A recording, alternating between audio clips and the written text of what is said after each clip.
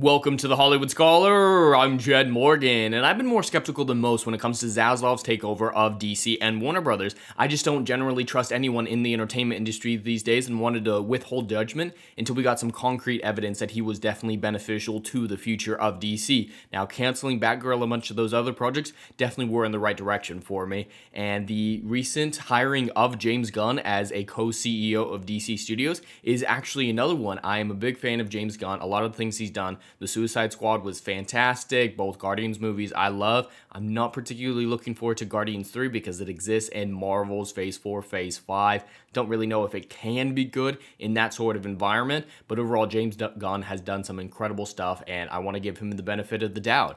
And he recently came out on Twitter in an interaction with fans that really just shows why Marvel, Star Wars, and all these other franchises are so misunderstanding of what it means to be a fan and how to interact with them. James Gunn has this incredible interaction with fans, just being basically polite. And it is such a strange thing to see that I have to give James Gunn praise, and it kind of gives me hope for the future of DC more than I was previously willing myself to have. But we've got this thread here from Twitter from James Gunn, and I really like a lot of this, even though I don't particularly want more Legends of Tomorrow. I really liked the first 3 seasons, but that was it.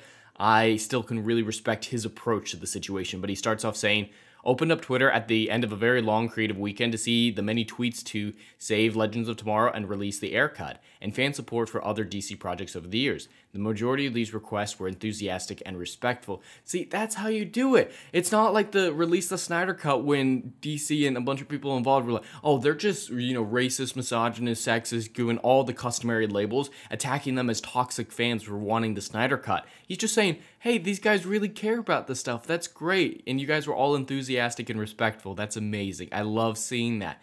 It's so simple. This reminds me of Henry Cavill's approach when he was trying to get tricked into saying that fans were toxic. His response of, fans have the right to have any opinion that they want, is such a great response, and this reminds me a lot of it. But the thread continues. As the new and first ever CEO of DC Studios, Peter and I think it's important we acknowledge you, the fans, and let you know we hear your different desires for the pathways forward for DC.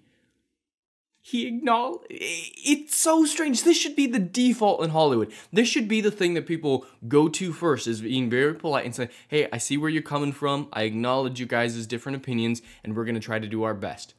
It's so simple. It's so foreign in Hollywood. Like 10, 15 years ago, this wouldn't have even made a blimp in my radar. But nowadays, when it's the default to attack the fans, to call them all the heinous names in the book, this stands out and really is a statement of James Gunn's mental state and how he might be the perfect person for this job because he is a creative and he knows how to interact with fans without going to attack first.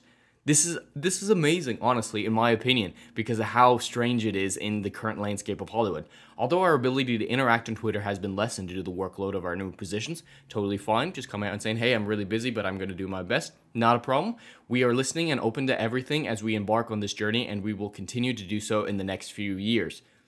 He kind of covers his ass a little bit there, saying, hey, I'm going to do my best, but I'm really busy, so don't expect too much, but I will be always listening to you guys over the next few years. It's still like a very good balance of, hey, guys, we're listening to you. I really respect what you guys are saying. You guys are doing it in a really great way. I'm just really busy. It's a lot of great stuff there. He doesn't attack the fans and say, I'm super busy. I don't have time for stupid fans. That's something that we would see out of Marvel, Lucasfilm, or the BBC in current day. It's just so simple. Be polite and fans will respect you. Even if you give them bad products, as long as you're polite and a good person and interact with them in a positive way, fans can forgive you for giving us bad products occasionally. But he hasn't done that so far, so he's got the benefit of great projects and great interactions with fans. It's off to a very good start at DC, in my opinion.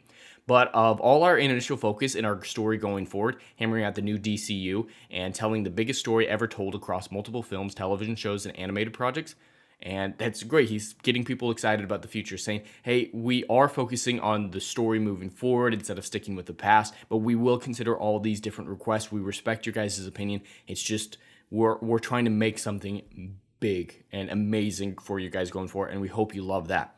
Not a problem. Even if he had come out and said, we're not really looking into releasing the air cut or continuing Legends of Tomorrow because we're trying to make something big and bold for the future, but acknowledging the fans' desire for it, still wouldn't have been a problem, but he's saying it's still on the table. He's just focusing on the future for the most part. Nothing wrong with that statement. We invite all the DC fandoms from across the multiverse and everywhere else into this new universe. We can't wait to reveal more. It's so very simple and so well put that I can't fault him for any of this. I'm more excited for the DC now more than ever because he is a creative who is interacting with fans in a positive light. That is a notch in the favor of DC more than anything else these days. And so I'm excited for the DC going forward. James Gunn is a great creative, and I look forward to what he brings to us and looks forward to more interactions like this with the fans. But anyway, that's all I have for today. I'd love to hear your thoughts in the comments below. Please like and subscribe, and I'll see you in the next video. Anon.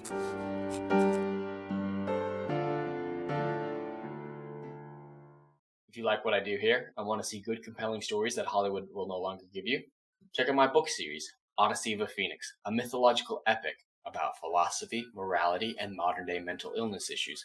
Books 1, Down in Flames, and Book 2, Apocalypse Then, currently on sale. Book 3, Kill the Dark, coming soon.